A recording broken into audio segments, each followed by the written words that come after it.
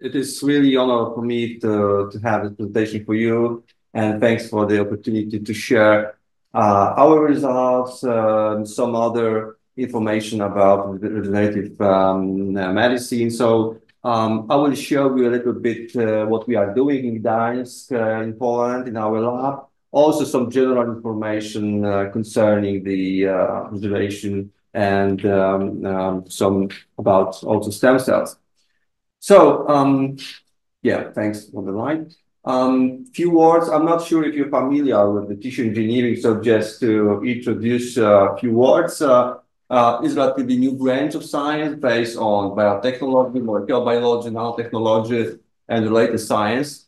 It includes three main elements: cell, scaffold, growth factor. So it's, in my opinion, it's really fascinating field of science because join many fields of science when we cooperate with the chemists, with the molecular biologists, clinicians, physicians. So it's really, really interesting and I think also inspiring field of science. So we do believe that the tissue engineering constitutes the basis of regenerative and also personal medicine today. So it's fantastic story in my opinion. So when we say about tissue engineering, usually we say that this is based on the triad. So there are three main elements of the tissue engineering. So it's cells, of course. I will show you a little later about cells, biomaterials, so which normally they form as a scaffold, a support, and of course signal. So you need to keep in mind that cells, when we transplant the cells for the patient, when we do anything with the cells without signals, without growth factors, for example, peptides, they do not arrive. I mean, they will undergo apoptosis, for example. So they need to have a support, not only mechanical support, but also the signals from the microenvironment to stimulate the cells. And it concerns not only the vitro cells when you culture the cells, but also concern when you transplant cells to the, for example, wound bed, when we need to have growth factors to stimulate regeneration process. So, so we can use different kind of cells that can be autologous from the same patient. Very often, plastic surgery, they do that, sometimes hematologists. When we culture cells, for example, for the patient, this is sometimes also autologous. Then allogenic, some different donor, and sometimes they are cell line, like for example, transformed cell line. So I'm not tell the details because we don't have enough time for that. But generally, transformed cell line are very often used also in the United States, but we still have some safety concern about the oncological things. So we must keep in mind that yeah, we should look about it. So biomaterials, different biomaterials. I will tell you a few words about that also today. And regulatory signals, mainly growth factors, cytokines, but also peptides. So small peptides we can also synthesize in the laboratory. So we can also use a growth factor as a platform, and then let's say cut the fragment, which is very interesting for us, which is active, and then we can synthesize the peptide and then stimulate cells to proliferation, differentiation. So we're thinking about it not only in vitro, so we're looking for appropriate microenvironment in vitro to stimulate cells, but of course we're thinking about the in vivo transplantation. So if we would like to transplant something to this patient, we need to have appropriate support. So the principal thing is, of course, angiogenesis and vascularization. So surgeons, they always tell us that when we think about transplantation, we need to transplant this tissue to appropriate bed, the appropriate microenvironment, because if there are no vessels, for example, it will not work actually. So that's the point. So a different strategy, you can see that we can use the, let's say, different scaffolds. Sometimes with the surface modification, there's a huge, really huge area of that. Then we can bind these scaffolds with the peptide growth factors. We also do that with the cooperation with the chemists. There are sometimes very crucial peptides and growth factors, depending what you would like to do, what you would like to have. So let's say BMP, PDGF, EGF. This is growth factors which are crucial for regeneration. So you can bind them to the scaffold and then use this scaffold as a biomaterial. And of course, stem cells, which are advanced therapy medicinal product. It's much more expensive, but also we're thinking about it. Maybe also with the cooperation with Professor Serena in the future. This is much more advanced, but yeah, we have a little bit also experience with cells. So the idea is that we have a patient, let's say with disease, we take the fragment of tissue that can be, for example, fat tissue.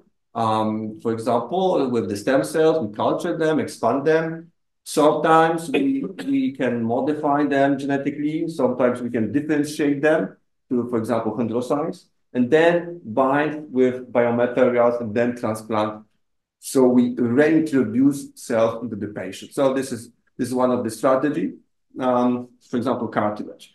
So talking about cartilage, one of the most important, crucial challenge now is how to transplant this chondrocyte and the fragment of cartilage and with appropriate place, with appropriate microenvironment, oxygen, nutrient, everything. Because in most of the cases, when we look at the effects of the transplantation of fragments of joints, for example, the cartilage, after a few weeks, some of the cells dying actually. So this is a challenge for sure, how to prepare the cartilage that can be transplanted and then will be alive for a weeks or a month. Okay, so this is for sure the challenge. So sometimes we can also use nanobiomaterials to do that, to stimulate, for example, differentiation of cells. So this is also the idea which is now really developed.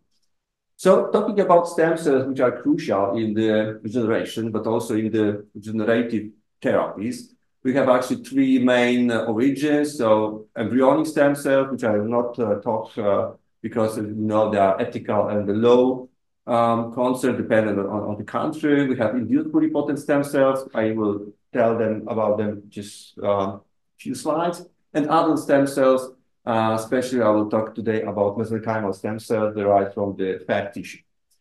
So, as you know, there was a Nobel Prize for Professor Shinya Yamanaka, 2012. I'm sure you heard about it. So he, using transcriptional factors, he changed the differentiated cells to the pluripotent stem cells. And then when we have these pluripotent stem cells, then you can culture them, you can expand them, and then you can theoretically differentiate them to different cells that you need. So also I had the opportunity to culture them at Oxford University in 2015. We were trying to force them to produce beta cells. So thinking about the insulin production, thinking about diabetes. So that could be a kind of personal medicine that you take the fragment of the skin or from the fat tissue, then you obtain the pluripotent stem cells, and then you obtain beta cells that will produce insulin. So that's the idea. There's still lots of challenges. It's not, of course, it's so simple.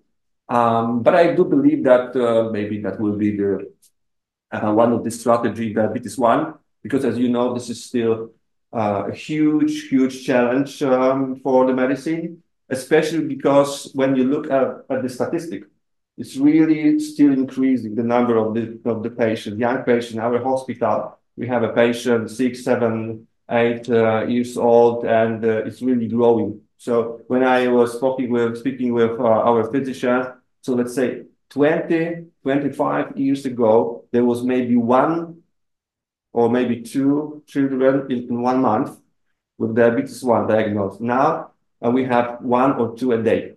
So it's really dramatically increasing, and nobody actually know what is the principal cause. I mean, we know that's an environment, chemical, everything, but generally it's something that they study actually. Of course, genetic background, but yeah, I think genetic background do not explain actually this huge increase in the now, but just Okay, so these pluripotent stem cells you can differentiate into different cells. This is not my work. This is Yamanaka, of course, and it's quite easy to differentiate them to cardiomyocytes. So thinking about the regeneration of the heart, so it's something which is really interesting me. So when I met Professor Serena, I was mainly interested in the regeneration of cardiac cells in the heart. So maybe we'll continue this topic.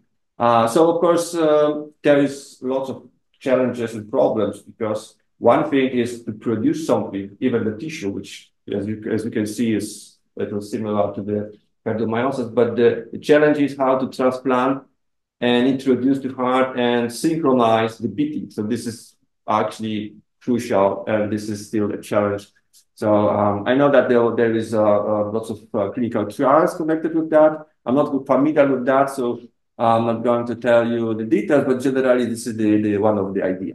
So adult stem cells. So when you look at our organism, you see that different organs, different tissue possess different regenerative capabilities. And these capabilities mainly depend on the number of stem cells. So as you probably know, we have a bone marrow when we have the hematopoietic stem cells, and the regeneration of bone marrow is very high. The same skin, the turnover in the skin in the epidermis about 30 days. In the gut, we have also lots of stem cells. The turnover is a few days. So it's quite easy to obtain the cells from this tissue and culture them in vitro. But when you look at the, let's say, kidney, lung, brain, heart, it's not so easy because the number of stem cells is really, really low. So this is just a short overview how it looks in our organs. And of course, niches, few words about the niches.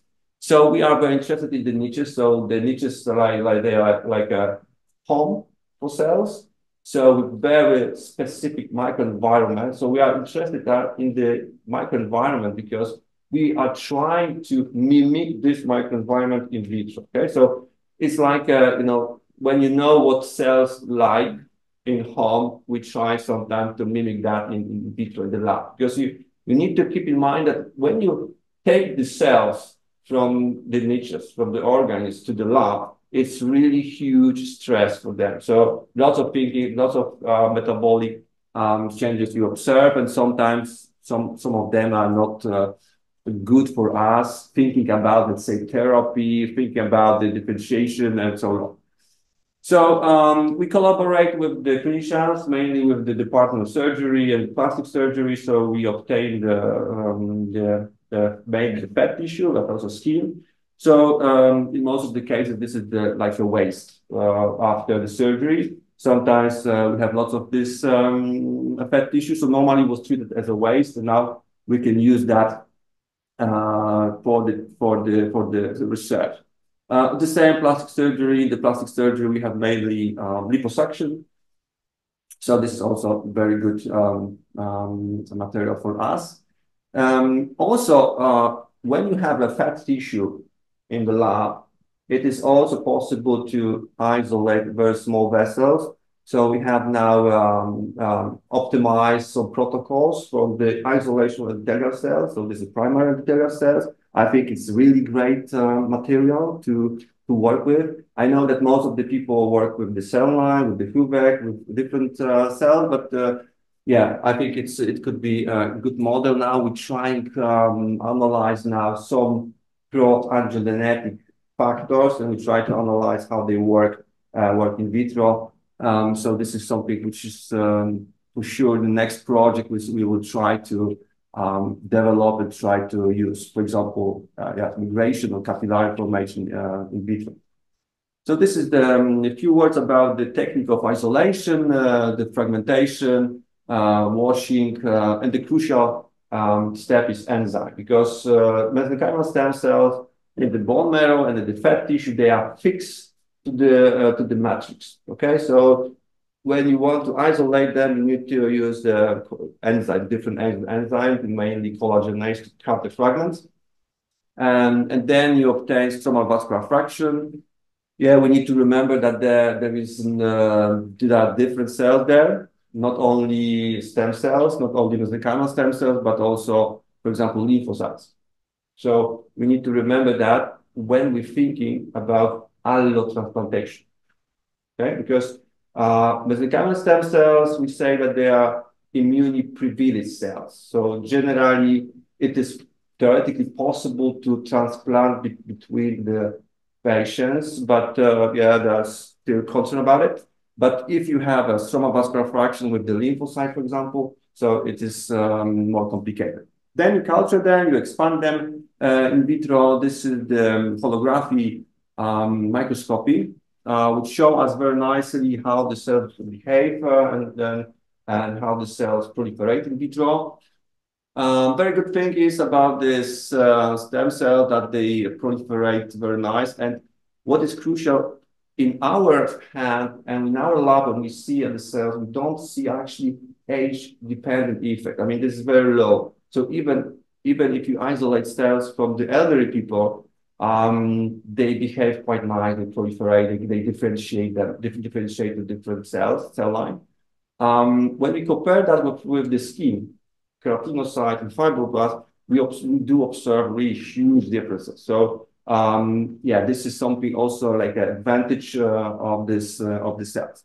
So of course we make different analyses of the cells, like a flow cytometry, to confirm that this is really stem cells differentiation potential. So normally they differentiate to chondrocytes, adipocytes, and osteocytes.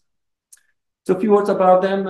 Yes, very often we call them medicinal signaling cells because with this nomenclature is still the nomenclature is still controversial. Some people say that this is adipose-derived stem cells, maybe stromal cells, mesenchymal stromal cells, medicinal signaling cells. So yeah, we still discuss about it when we send the manuscript, and always the reviewer have some suggestion or even very strong suggestion that we should change that. Because, for example, one guy said that this is medicinal signaling cells. So we change everything to medicinal signaling cells because the reviewer said that this is absolutely necessary. Yeah, that's the thing. So what is important? So they secrete a wide spectrum of growth factors. So they have really huge paracrine potential. So we do believe that if they work after transplantation, they mainly work via different growth factors and the paracrine effect. So this is important. They have some immunosuppressive cytokine they produce, like interleukin 10, TGF. So that's why we use them now in the clinical trials in the autoimmune diseases, like lupus, like rheumatoid arthritis. So the idea is that they stimulate regeneration, but also they inhibit inflammation. Yeah, and for us is really important model for in vitro screening and potential drugs. So that's we use them. So I'm not going to tell the whole details about the effect and the mechanism of action because really lots of things. So they have immunosuppression. They do immunosuppression. They can stimulate nerve repairing, neovascularization because PARG, they have quite high expression of PARG, cytokine, yeah, genetic manipulation, differentiation, maybe in the IPS formation. There are some very nice publications that show us that these cells are very good model and target for gene therapy and production of also induced pluripotent stem cells. Yeah, and always, yeah, we're thinking about the oncology. So there are two things. One thing is that these cells we can use theoretically in anti-cancer therapy because these cells possess the ability that they can go to the inflammation sites. So there are some paper very interesting that people, they modify them or they put inside oncolytic viruses, and then theoretically the cells migrate to the tumor and they inhibit the tumor. Okay, so it's also possible to modify the cells and, for example, to conjugate cells with the anti-cancer drug. Okay, and then they can also have this effect. But from another side, when we transplant stem cells, we also thinking about oncological safety, especially in the oncological patient. So when I have opportunity to be in the some big conference, clinicians, they usually ask about the safety. Can they transplant them, for example, a woman after mastectomy, for example? Should they wait? How long they should wait? So they are still concerned about it. And yeah, I think this demands really advanced clinical trials because we know that they produce lots of pro-angiogenic and pro-regenerative factors. So yes, so this is something that we need to know. Okay, so yeah, immunomodulatory differentiation modeling, also in the cardiovascular disease, 3D printing, we also try to use them in the 3D printing.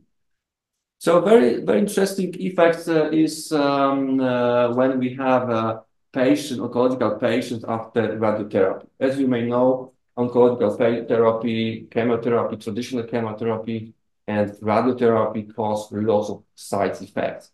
And especially radiotherapy in the skin. So there are some very nice clinical trials that show us that they have nice effects, so they can block the side effect. For example, they can block, they can induce neovascularization. This is something that people are interested. In our lab, we try to analyze cells, also stromal vascular fraction, differentiation potential, and also we try to analyze them using single cell sequencing. I don't have this data here because we just analyze them and prepare manuscript. But generally, this is what we see. But also, few papers confirm that we have actually, when you culture cells, you have actually two population of cells. So it's not so clean. It's not so homogeneous.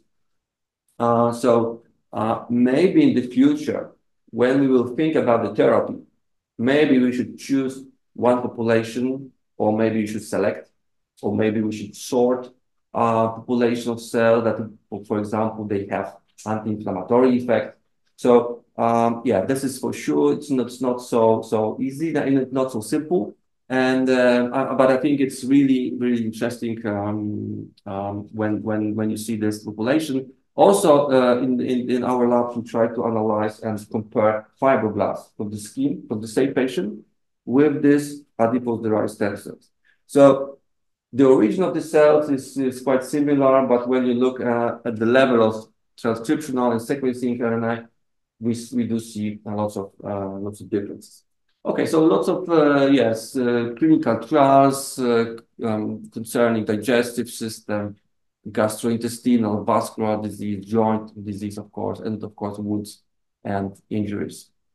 So one of the things that we also analyze is comparing oncological patients and plastic surgery patients, because oncological patients, I'm thinking about in situ cancer, for example.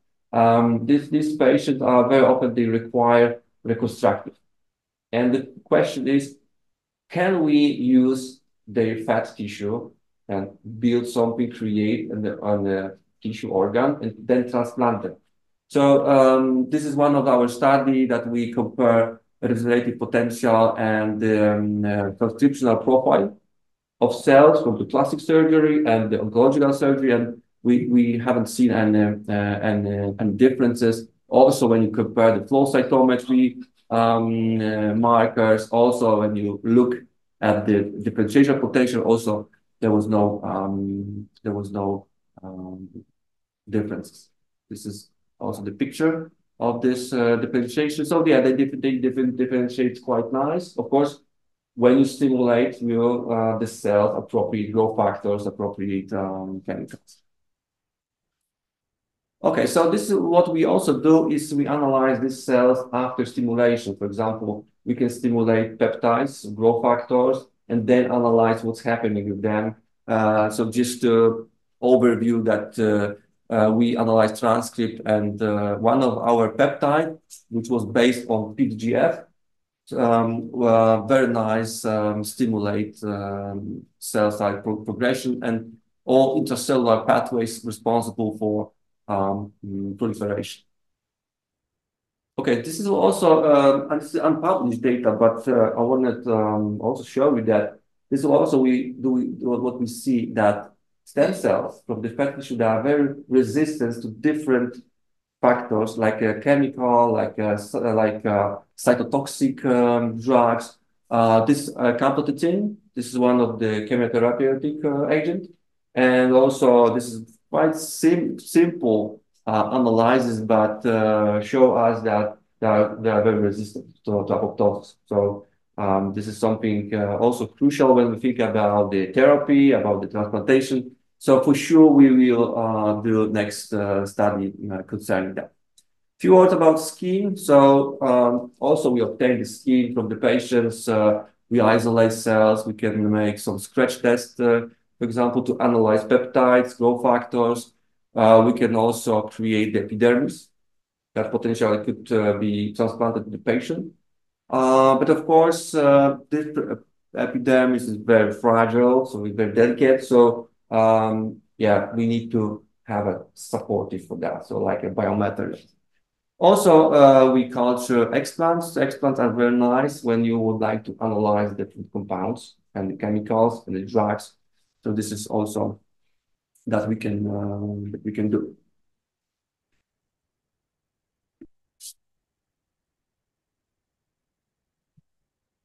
A few words about the age-related effects. So as I mentioned before, when you culture cells from the elderly people, cells behave different. So we still need to have appropriate factors, appropriate signals to stimulate cells from the elderly people, because these people very often demand, they need to have this kind of treatment. So this is a challenge for us.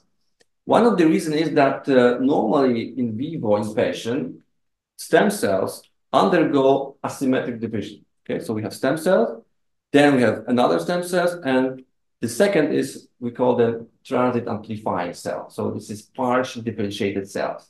Okay, so the idea, let's say, of the nature was that the number of stem cells is still the same.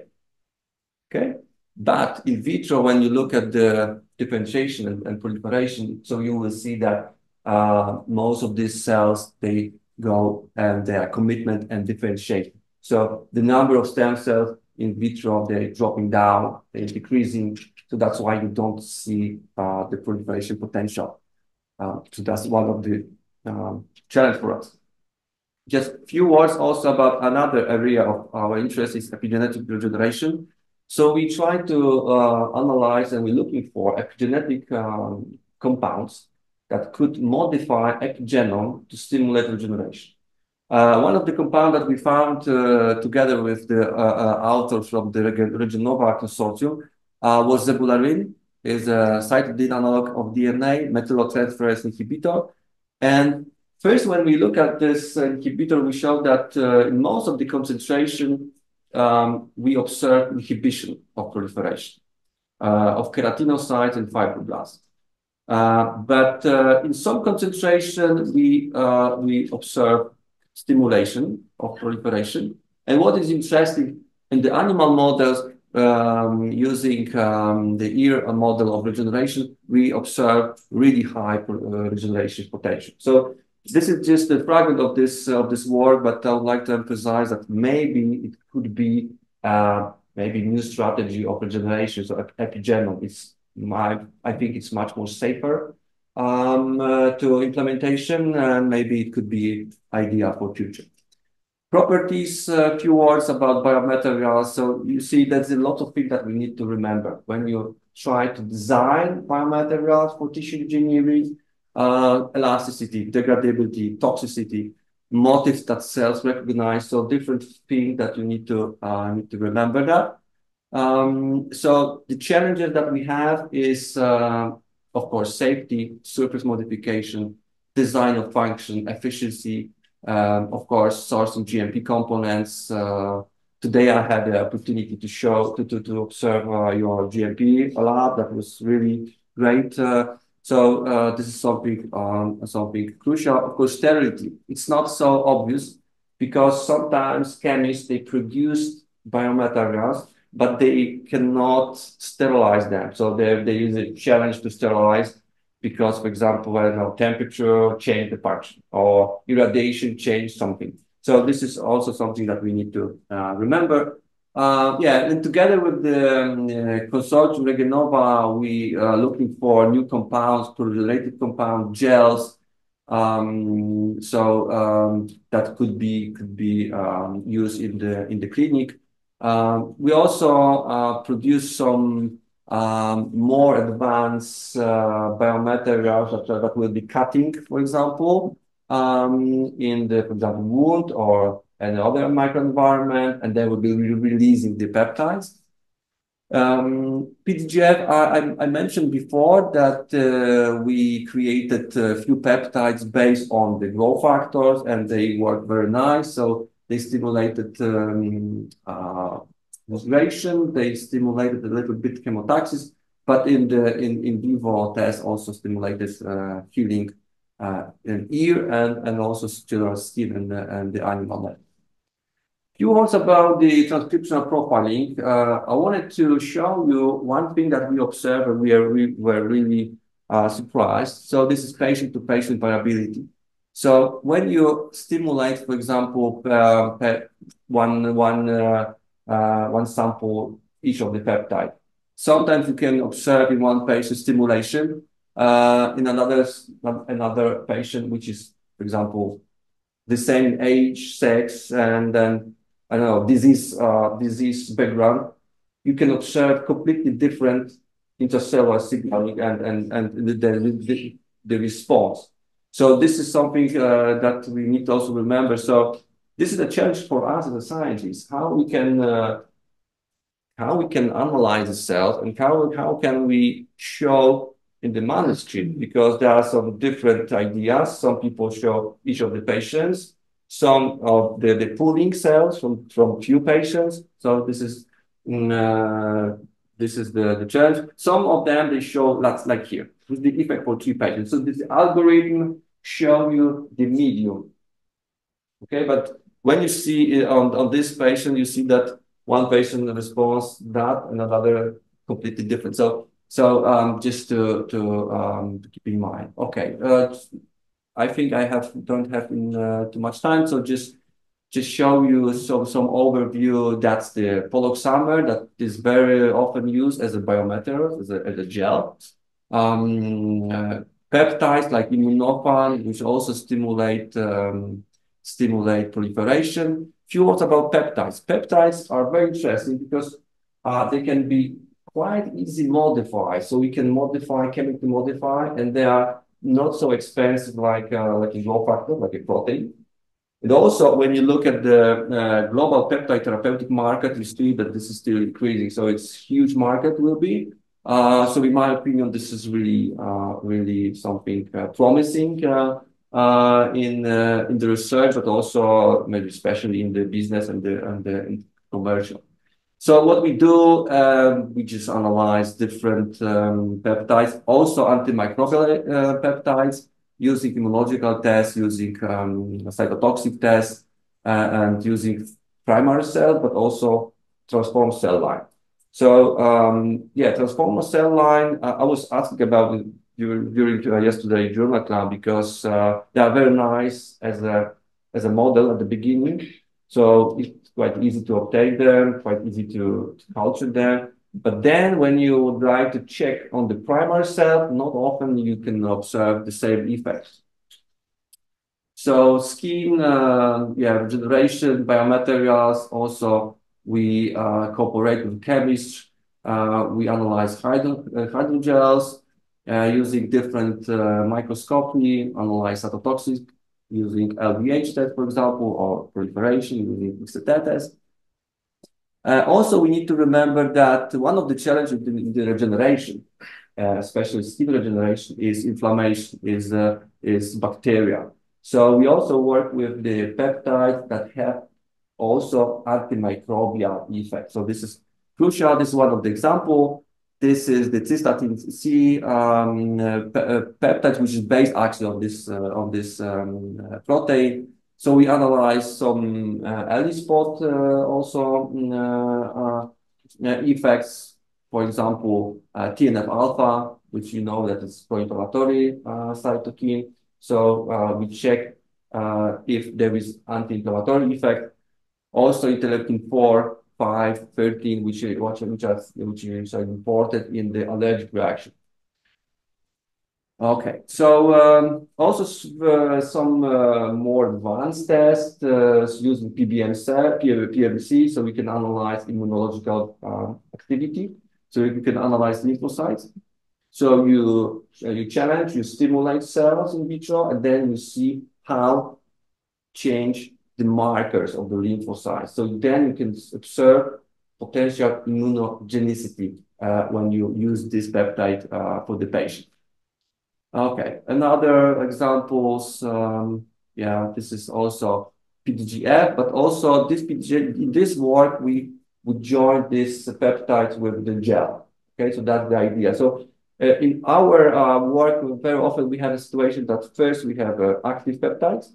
That was the first, let's say, manuscript publication. We show that it works. And then we join together with the gels, different gels to stimulate, for example, cells to proliferate. Also, keep in mind that maybe this biomaterial will be used to the transplantation. So that will be the scaffold for the cells when we think about the transplantation. Okay. Microcellulose also, it's quite nice. Also we have some work with the microcellulose. Yeah, very interesting test. It's pure. It's a basophil activation test. So one of the thing is that when you have a peptide or drug, you don't know exactly what is the allergic potential of that drug. And sometimes in the clinical trials, you see that quite often we have allergic reactions. So it is possible to predict that.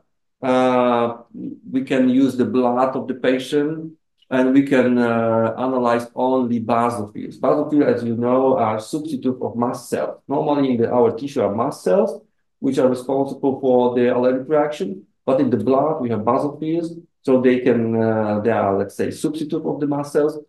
And using different method, 2-3 markers of activation of the cell, you can predict allergic potential of that peptide. So it's quite nice.